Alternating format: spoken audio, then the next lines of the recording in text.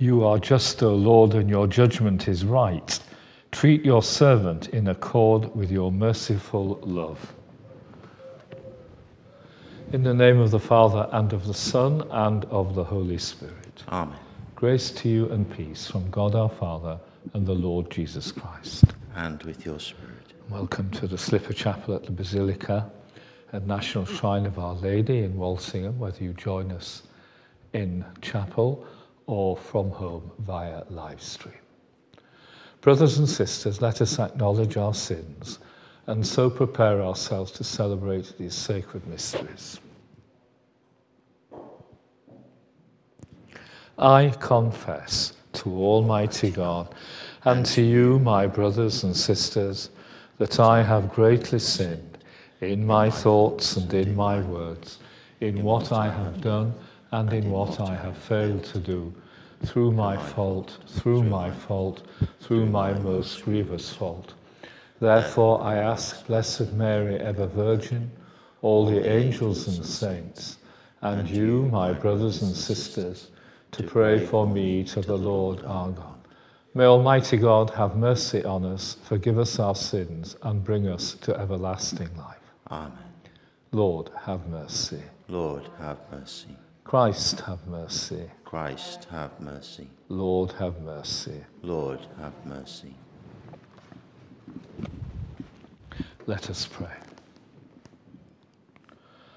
O God, by whom we are redeemed and receive adoption, look graciously upon your beloved sons and daughters, that those who believe in Christ may receive true freedom and an everlasting inheritance.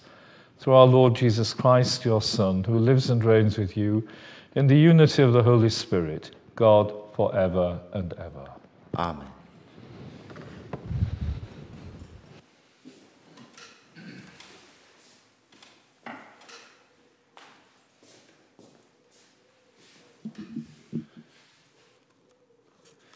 A reading from the first letter of St. Paul to the Corinthians.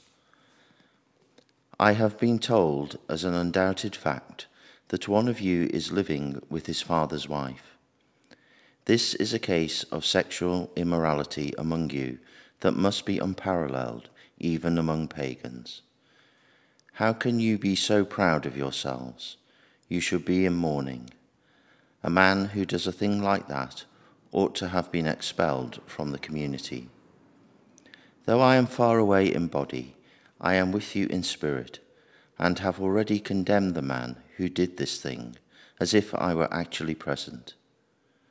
When you are assembled together in the name of the Lord Jesus, and I am spiritually present with you, then, with the power of our Lord Jesus Christ, he is to be handed over to Satan, so that his sensual body may be destroyed, and his spirit saved on the day of the Lord. The pride that you take in yourselves is hardly to your credit. You must know how even a small amount of yeast is enough to leaven all the dough. So get rid of all the old yeast, and make yourselves into a completely new batch of bread, unleavened as you are meant to be.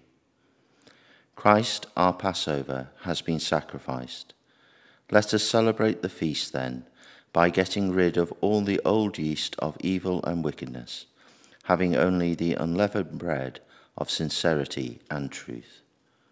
The word of the Lord. Thanks be to God. Lead me, Lord, in your justice.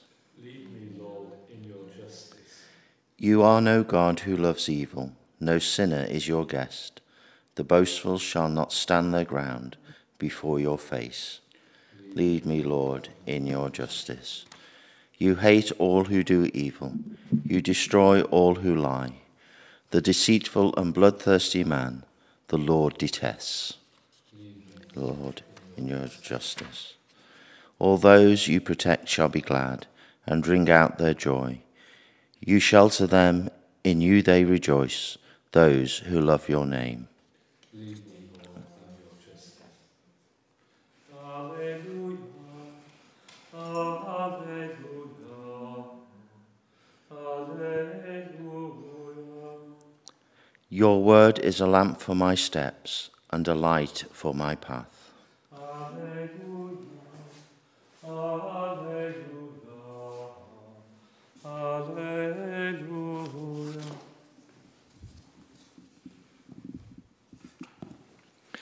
The Lord be with you. And with your spirit. A reading from the Holy Gospel according to Luke.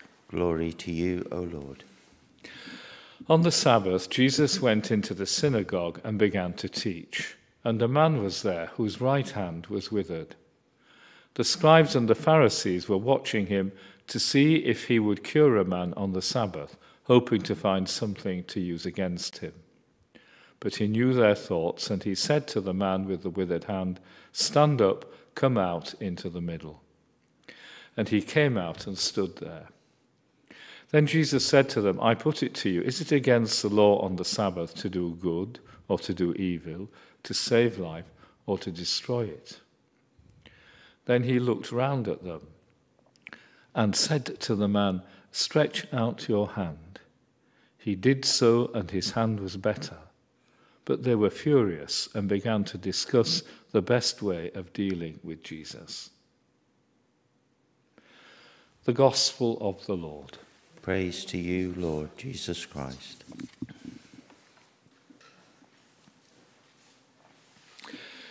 Yeast is something we take for granted. It makes the dough rise in the bread. But here, Paul uses yeast in a negative sense. Just as yeast leavens the bread, so evil infects the whole body. In preparation for Passover, Jews got rid of all the old leaven, so the festival of unleavened bread could be celebrated. The sexual immorality Paul condemns was at that time regarded with tolerance by some societies, and obviously by some in Corinth, a great melting pot of cultures.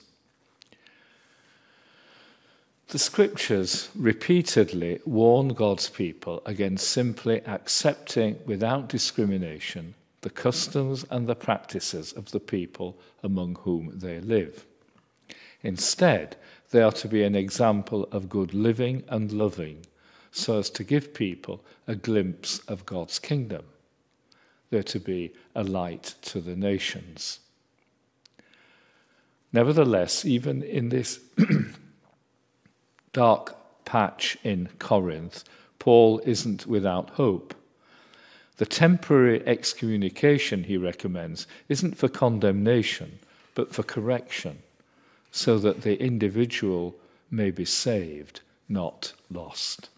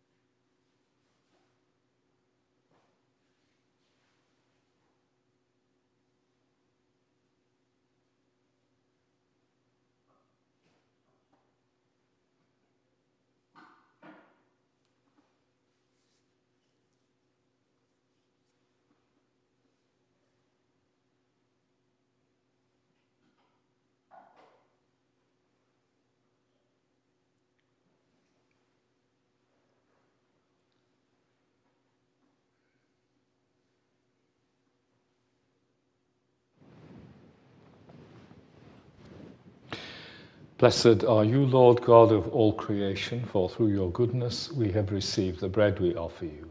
Fruit of the earth and work of human hands, it will become for us the bread of life. Blessed be God forever.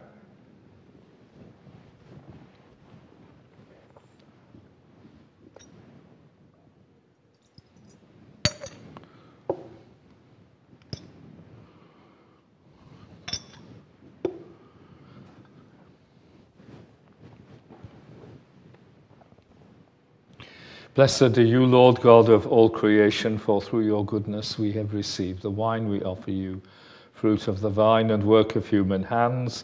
It will become our spiritual drink. Blessed be God forever.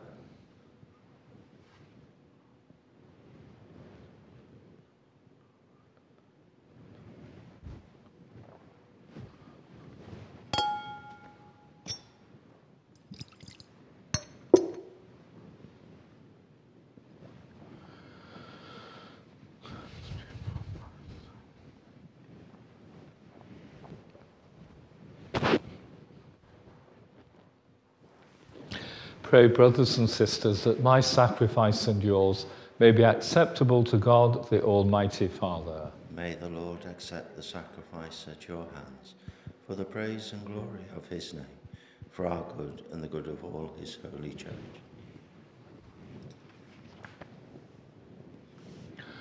O God, who give us the gift of true prayer and of peace, graciously grant that through this offering we may do fitting homage to your divine majesty, and by partaking of the sacred mystery, we may be faithfully united in mind and heart through Christ our Lord. Amen. The Lord be with you. And with your spirit. Lift up your hearts. We lift them up to the Lord. Let us give thanks to the Lord our God. It is right and just. It is truly right to give you thanks, truly just to give you glory, Father most holy. For you are the one God, living and true, existing before all ages, and abiding for all eternity, dwelling in unapproachable light. Yet you who alone are good, the source of life, have made all that is, so that you might fill your creatures with blessings and bring joy to many of them by the glory of your light. And so in your presence are countless hosts of angels who serve you day and night, and gazing upon the glory of your face, glorify you without ceasing. With them we too confess your name in exultation, giving voice to every creature under heaven as we acclaim, Holy, holy, holy, Lord God of hosts. Heaven and earth are full of your glory. Hosanna in the highest. Blessed is he who comes in the name of the Lord. Hosanna in the highest. We give you praise, Father most holy, for you are great and you have fashioned all your works in wisdom and in love. You formed man in your own image and entrusted the whole world to his care, so that in serving you alone, the Creator, he might have dominion over all creatures. And when, through disobedience, he had lost your friendship, you did not abandon him to the domain of death, for you came in mercy to the aid of all, so that those who seek might find you. Time and again you offered them covenants, and through the prophets taught them to look forward to salvation. And you so loved the world, Father most holy, that in the fullness of time you sent your only begotten Son to be our Saviour. Made incarnate by the Holy Spirit and born of the Virgin Mary, he shared our human nature in all things but sin.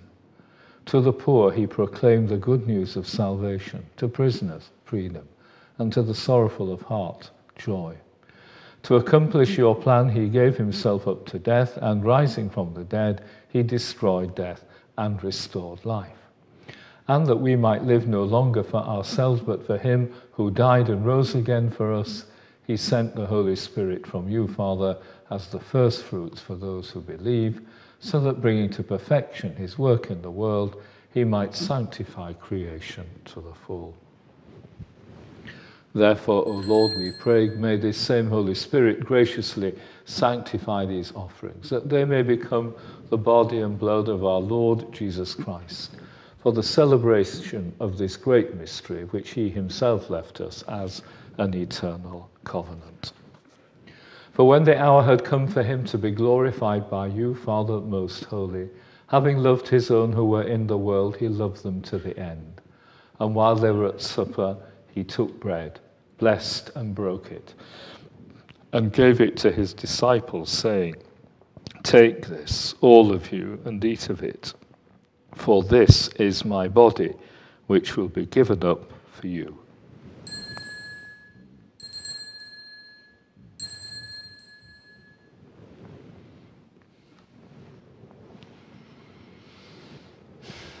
In a similar way, taking the chalice filled with the fruit of the vine, he gave thanks and gave the chalice to his disciples, saying, "Take this, all of you, and drink from it. For this is the chalice of my blood, the blood of the new and eternal covenant, which will be poured out for you and for many for the forgiveness of sins. Do this in memory of me."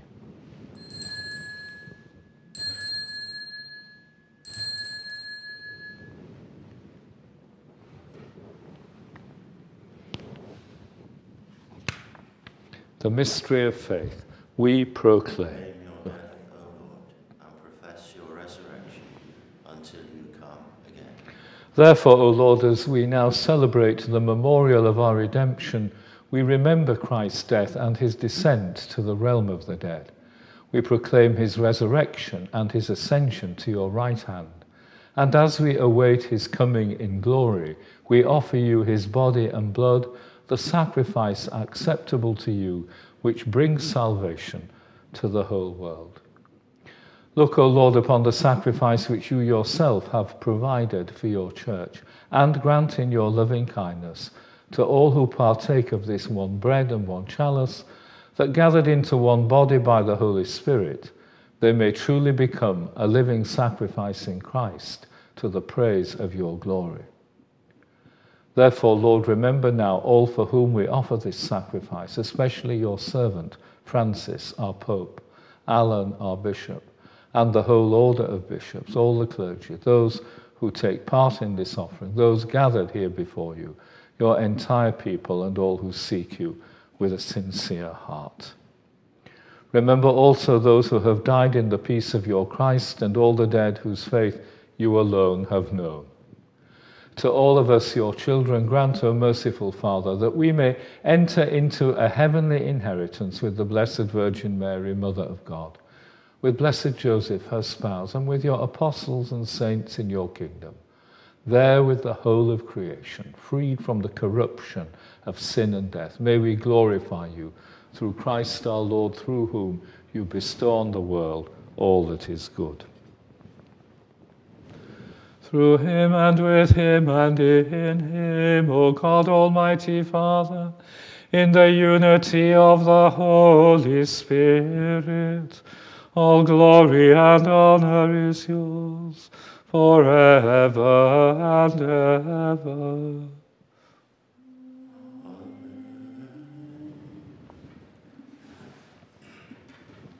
At the Saviour's command and formed by divine teaching, we dare to say, Our Father, who art in heaven, hallowed be thy name. Thy kingdom come, thy will be done on earth as it is in heaven. Give us this day our daily bread, and forgive us our trespasses, as we forgive those who trespass against us, and lead us not into temptation, but deliver us from evil.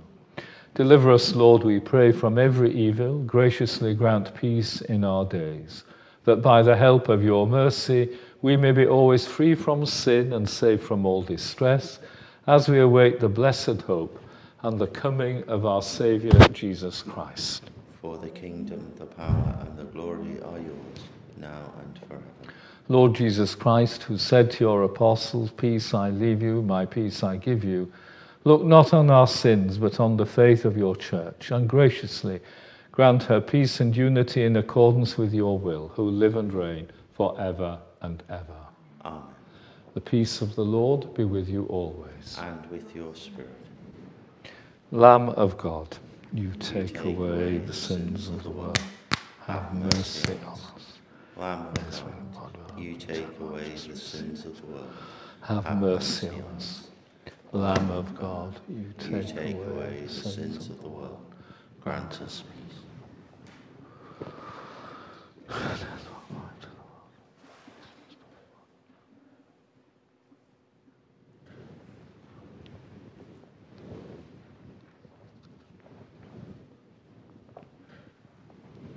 Behold the Lamb of God, behold him who takes away the sins of the world.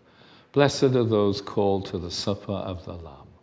Lord, I am not worthy that you should enter under my roof, but only say the word, and my soul shall be healed.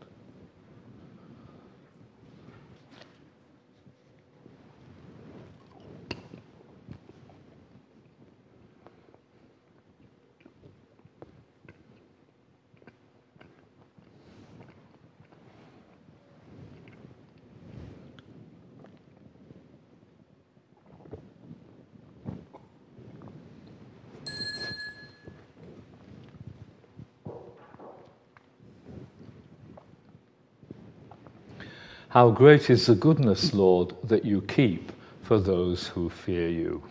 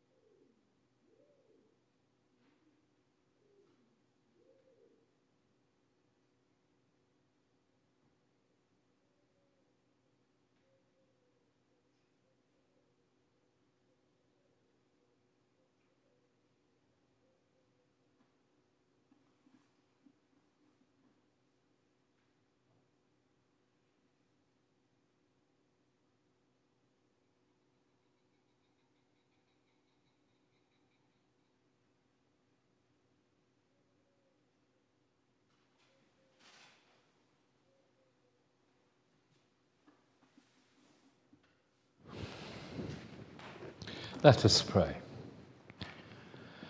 Grant that your faithful, O Lord, whom you nourish and endow with life through the food of your word and heavenly sacrament, may so benefit from your beloved Son's great gifts, that we may merit an eternal share in his life, who lives and reigns forever and ever. Amen. The Lord be with you. And with your spirit. May Almighty God bless you, the Father and the Son and the Holy Spirit. Amen. Go in peace. Thanks be to God.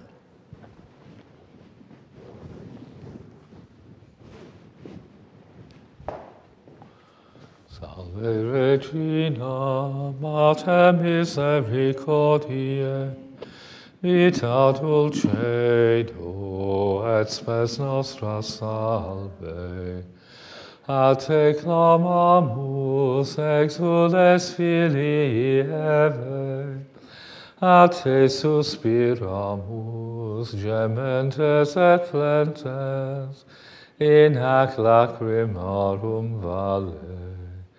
Ea ego, advocata nostra, illos tuos misericordes oculos, ad nos converte.